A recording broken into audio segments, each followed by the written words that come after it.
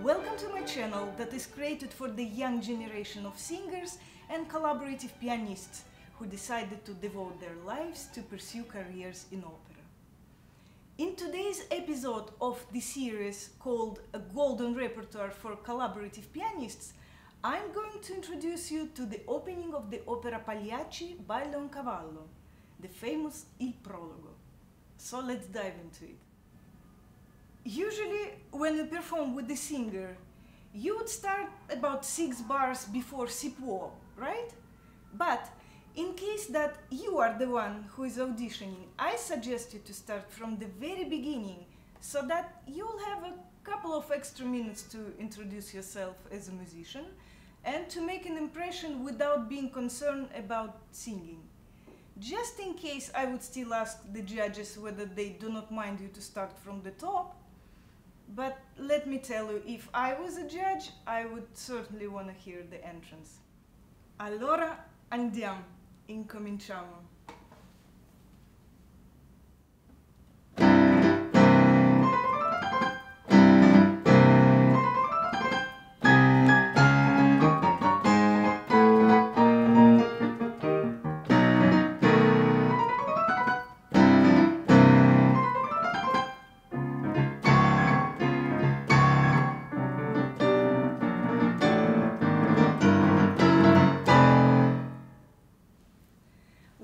This little section shape-wise.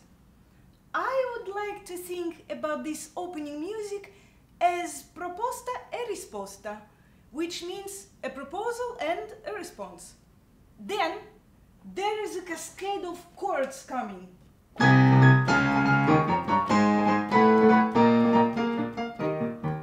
Think about making a long 8-measure line with it and try not to emphasize every measure like that. Just keep the direction. I also suggest you to make a little hint of diminuendo that will allow you to taste harmonies better. See yourself without diminuendo.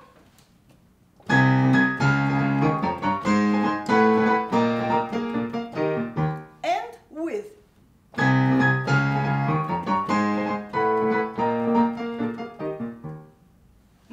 Right? Just a hint, but it sounds more sophisticated in my opinion, gives you sort of 3D sense. Then again, our proposta e risposta.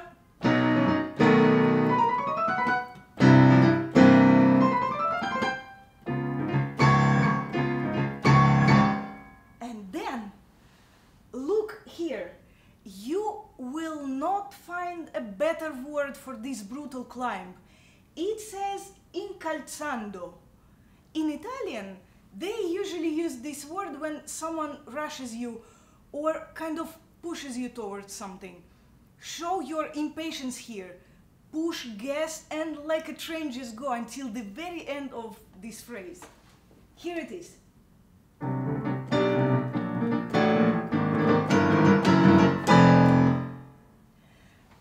Also, you might have noticed that in the very end of this incalzando moment, I do not play exactly what is written in the vocal score.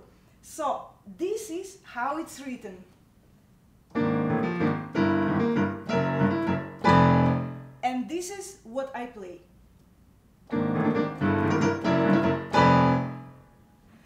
Working with the full score is very important, guys, because you have no idea how many secrets one might reveal.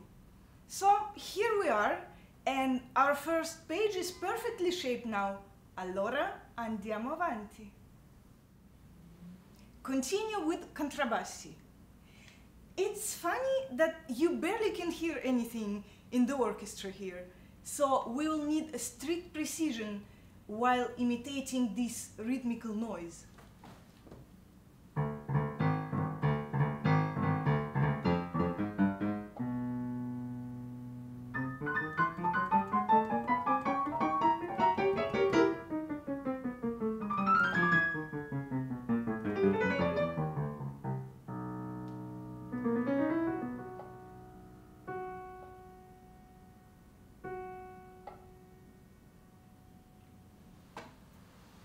This little transition makes us wonder what those uncertain harmonies are. What keys are we in? So use your imagination to make it vibrant. I myself imagine small people that mind someone else's business. And that's what created the tragedy at the end, doesn't it? Destroying lives of our heroes or anti-heroes, whoever you think they are. Here it is again.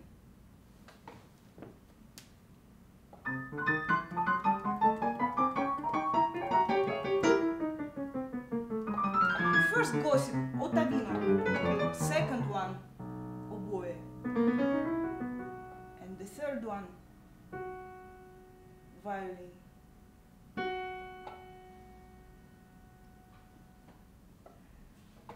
Gossips transform into a real thing here, which violins play beautifully, a bit slower. Try to make all those three phrases sound like three different instruments. Ottavino, oboe, and a bit slower, violins. Also show the French horn. Then, guys, who does not know the music that is coming next, right? And for that reason, you'll be tempted to play it molto espressivo, with a great meaning, etc., which is good, but that might cause some over-dramatic effect. Don't overthink it. Play it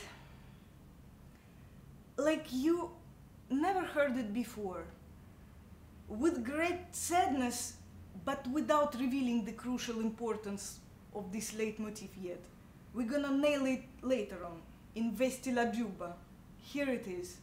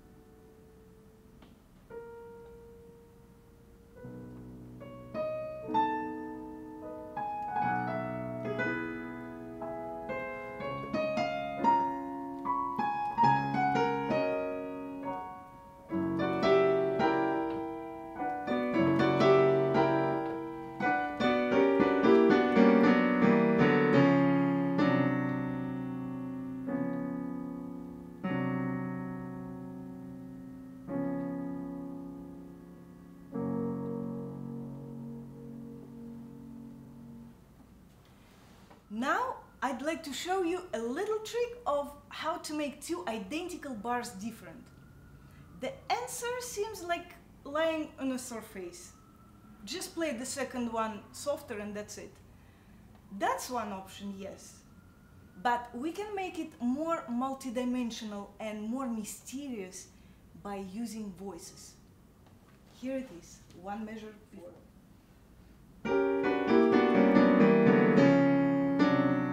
First time you emphasizing the highest voice, but the second one, second time, F sharp, the one that is in the middle. Here it is. You are going to hear D anyway, but making F sharp visible makes it much more interesting. Continue.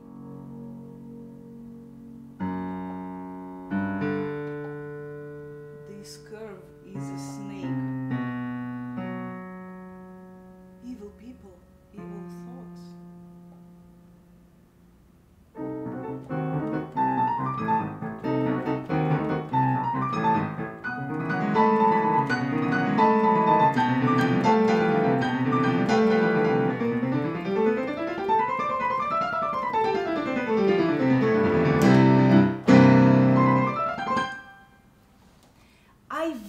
much like the way it's shaped.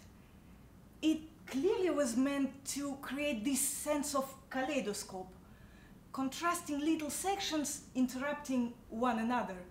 See how we're transitioning from the gloomy, dark, and mysterious music to something joyful that swallows us into a whirlwind of frantic fun. It's like nothing has happened before and nothing is going to happen in the future.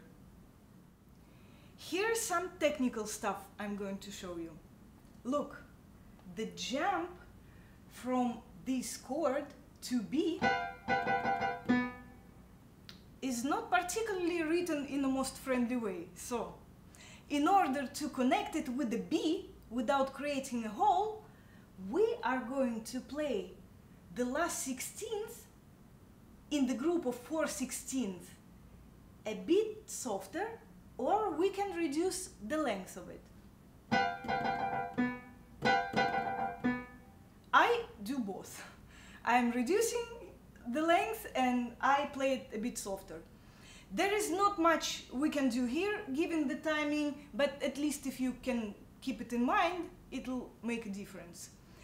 The idea is to create the illusion of playing without stitches and seamlessly, synchronically and fearlessly.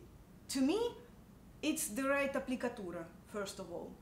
Second, we need to lighten up our thumbs playing those scales. Since our thumbs are the heaviest out of all fingers, the approach should be to take the sound out of the instrument, but not into it. Here are my scale.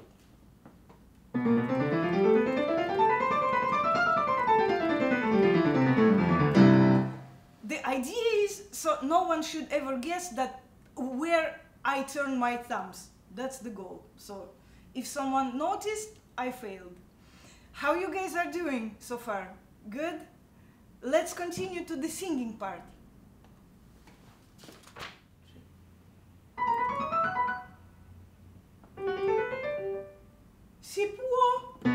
Si può, signore,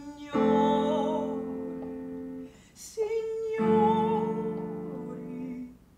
scusate, se da sol mi presento, io sono il prologo.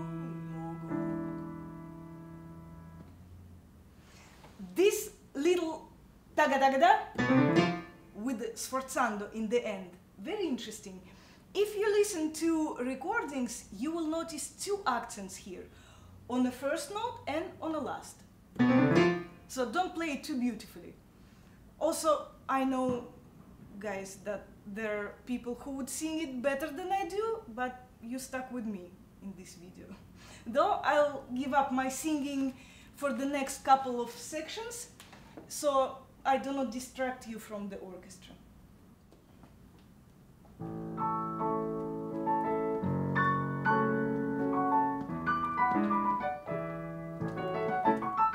In parte vorrei prendere. This sounds like Hungarian Rhapsody of Liszt, isn't it? Long, full volume chords, molto legato.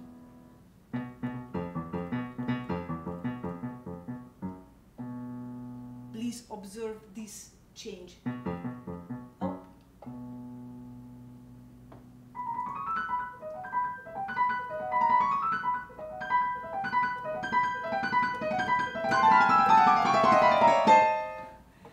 This is a very beautiful moment, guys. It reminds me a music box with a beautiful ballerina rotating in a beautiful position. Play very smoothly. I'm talking about a new music box, you understand? The one that you can get at the Met shop, not the one that moves like that. You see, here comes the hashtag, support the Met, at least by ballerina in their shop. It cannot be square in any way. Again, pull or take the sound out of the instrument, not into it. Try to avoid this tagadagada approach, so that it'll sound silky and like a veil, pure and transparent, with a touch of nostalgic, brilliant stardust. For the next 3 bars, I suggest you to look at partitura, a full score, so you can see that in the orchestra it performs a bit rougher than it's been offered us here in the vocal score. Violins play détaché, so I would like to play it like that, instead of what's written, which is more elegant but does not really display how it sounds in reality. This also reminds me a Disney cartoon moment when everything is falling apart, you know, like that. So this one would be a right illustration to it.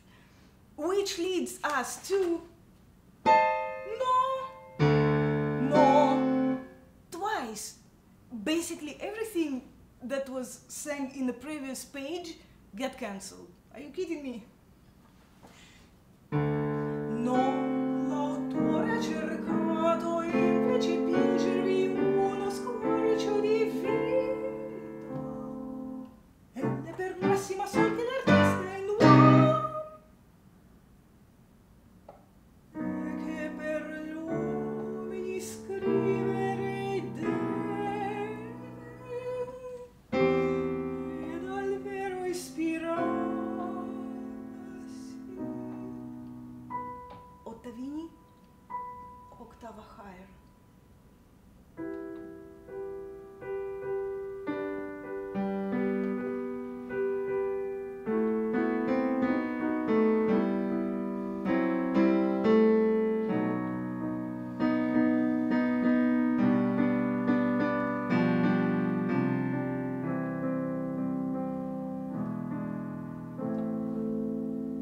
Il tempo gli battevano, dunque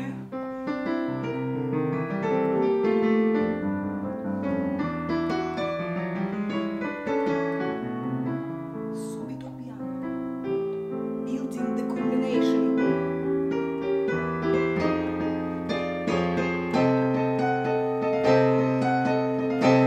Not yet. Here.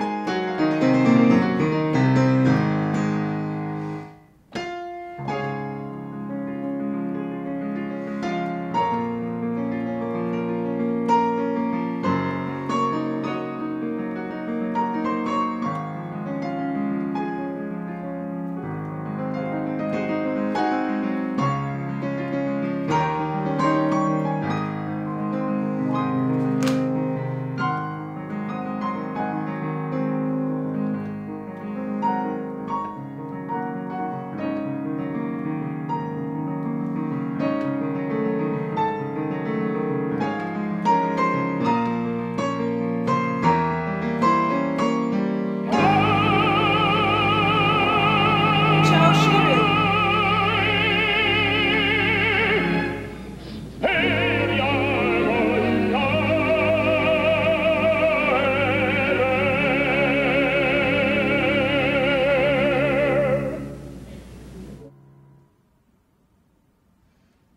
What piece of music it is, really. Guys, just enjoy playing one of the warmest and generous pages ever written in the history of opera. This music embraces you, comforts you, gives you hope and desire to change this world for the best. An interesting thing though here is that this music belongs to the personage who is a true villain and traitor, but it is up to you guys whether you choose to keep it in mind or not. So let's say you felt like your presentation has been lacking of spice and you need to spice it up, compensate it, adding a bit of dynamic, some darkness or even Russian depth here. Then use this image of Tonio. I personally since I was born with this Russian depth. And I have it right up to here. I would keep it light and romantic, not anticipating any future tragic events. Couple of important notes here for you guys. Be aware that there will be 2 challenging long phrases for a singer, unless your singer is Cheryl Mills. That one would not care. The first one is che le nostre povere gabbane di strioni, and the second one, considerate perché siamo uomini, pianists. Moderate your musicality here, okay? And listen to your singer very carefully. Don't let him run out of breath while enjoying the last beat. Never delay the first beat here, even for a moment. Let me show you what I mean.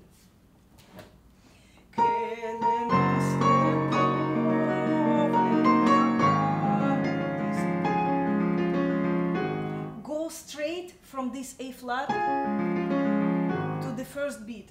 Do not delay. You see what I mean? And in the second phrase, the singer usually does portamento. Here it is.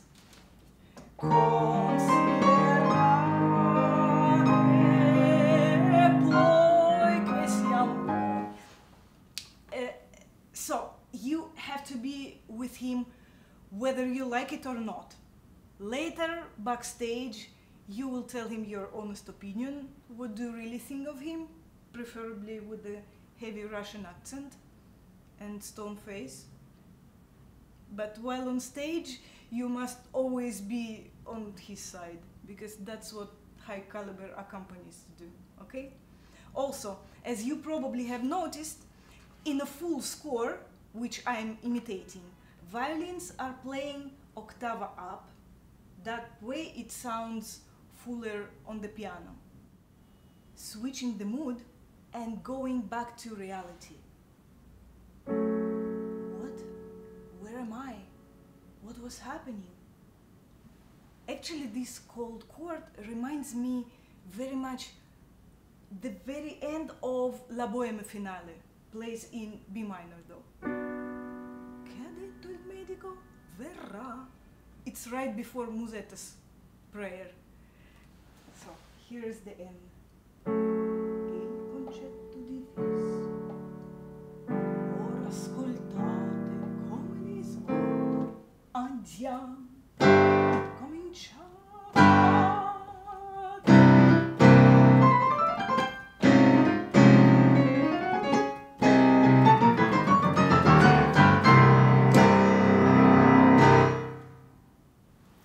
Guys, if you ask me, I do not bother playing full chords in the end. It's not necessarily in this particular case, in my opinion.